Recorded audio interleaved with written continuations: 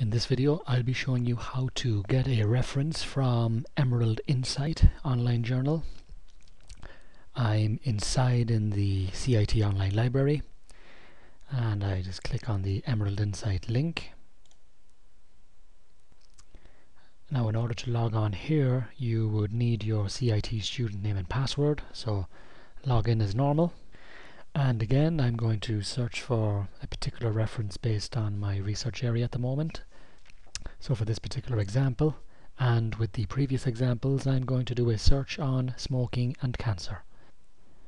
So I type in my query and simply go to press search.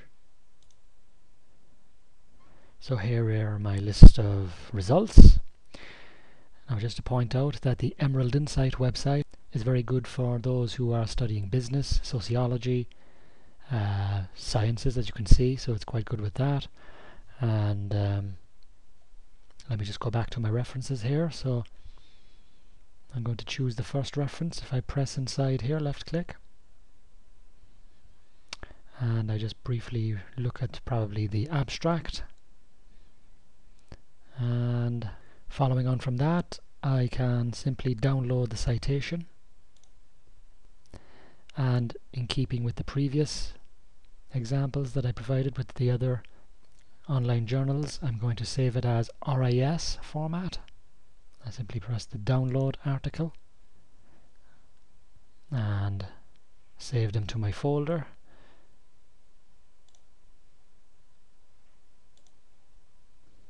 And now I'm going to go to MyEndNote online to import that. So here I am in MyEndNote website online version, so I just click collect, import references, and I'm going to import the Emerald reference that I've just downloaded here. Now again, you can download multiple different citations. You can have more than one citation, shall I say, but you would have to download them individually, or upload them, shall I say, individually onto the MyEndNote website. And again, the same principle as always is going to be import option Science Direct, and I'm going to save it into my health assignment. I press import, and here we have one article uploaded. So let me just prove that that is the case. If I go to references and I go down to health assignment, and let me just scroll over here, and here is my reference, Yang Ping Kui. If I go back into the Emerald site, you'll find inside the Emerald site that is exactly the reference that I have downloaded.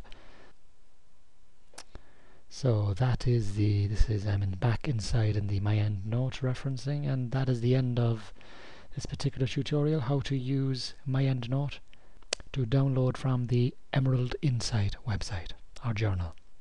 So thank you for watching.